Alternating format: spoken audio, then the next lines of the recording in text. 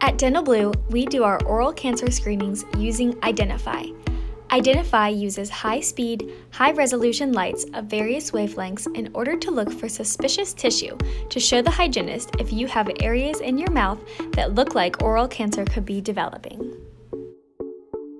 Watching this clip in slow motion, you can see that Identafi uses white, violet, and amber fluorescent lights in unique ways to excite the tissue around your mouth in order to show early signs of developing oral cancer regions.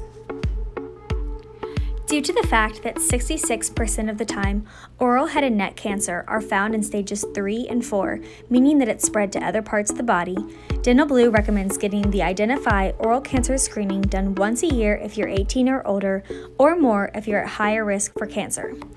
This screening is quick, painless, and thorough, as the hygienist will check the cheeks, tongue, throat, roof and floor of the mouth, and all other areas. And it's also one of the best ways to detect oral cancer in its early stages.